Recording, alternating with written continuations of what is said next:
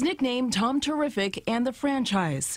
Tom Seaver, the famed pitcher with the champion 1969 Miracle Mets, now taking on perhaps the toughest opponent in his 74 years, a diagnosis of dementia. When I heard it today, it was a little bit of a shock, but I also understood. Seaver's former teammate Art Shamsky says when he met Seaver about a year and a half ago to work on the soon-to-be-released book After the Miracle, Shamsky knew then something was off. Hopefully he'll be able to deal with it, or the family will be able to deal with it. And I hate to use the word was because I feel like it still is.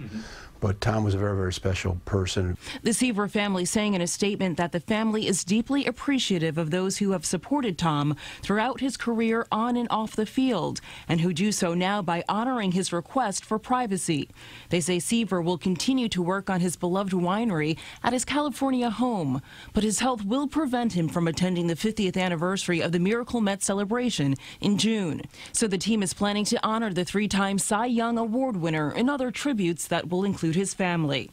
For Mets fans like Justin Cabrera, who named his puppy Seaver after his baseball hero, news of his illness is a shock. Very difficult for us to, be hearing this news now about our longtime favorite. It's very sad. He's such a great baseball player. It's hard to argue who would be better than him and what he meant to the team and the franchise and the city.